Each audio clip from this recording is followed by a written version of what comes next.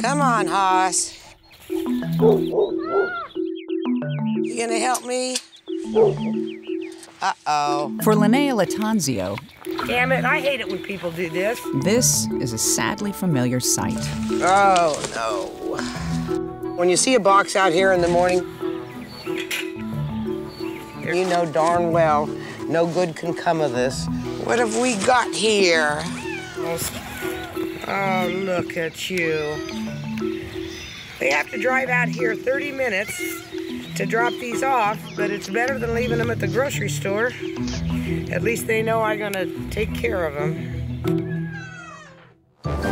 Beyond these gates, Linnea created what might be the single largest cat rescue on Earth. If I were a cat, this is where I'd be.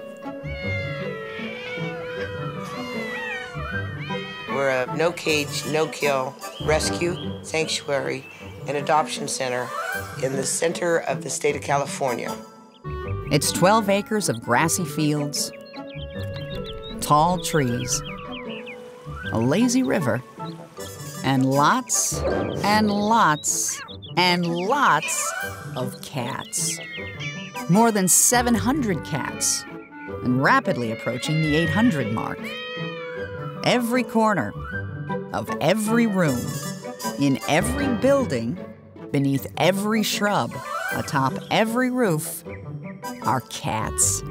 We have a mom here with 5 kittens. I don't have a cage for them, Renee. There's a nursery, We're gonna need to schedule for surgery. an intensive care unit, and even a retirement home for the elderly.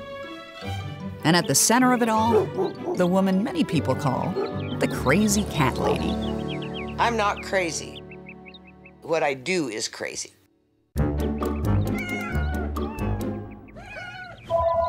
Cat house on the Kings. Get her here tomorrow morning before 7:30 and let's fix her. That's a pretty labor-intensive operation. Watch for the dogs, Linda.